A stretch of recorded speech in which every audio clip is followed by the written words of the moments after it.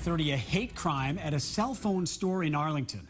Police say a man swore and hurled racial slurs at a Verizon clerk. And then told police that he thought it was okay. WBZ's Louisa Moller has the story. Mr. DiCarlo, the court continues your case until November 6th. Charged with a hate crime, Andrew DiCarlo hid from view inside court.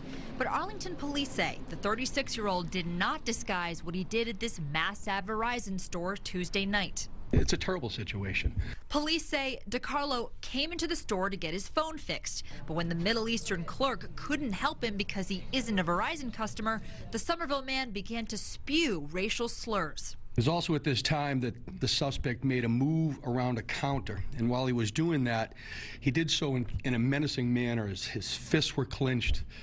He was grinding his teeth, he was sweating. Police caught up with DiCarlo nearby, where they say he admitted to nearly everything and even continued his behavior in front of the clerk, stating, "We are proud members of the Aryan Brotherhood. He should go back to his own country."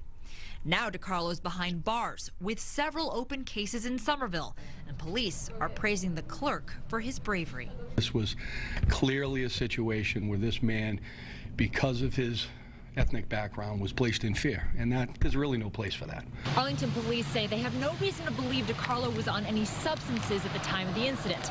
They also say he is known to them. In Arlington, Louisa Moller, WBZ News.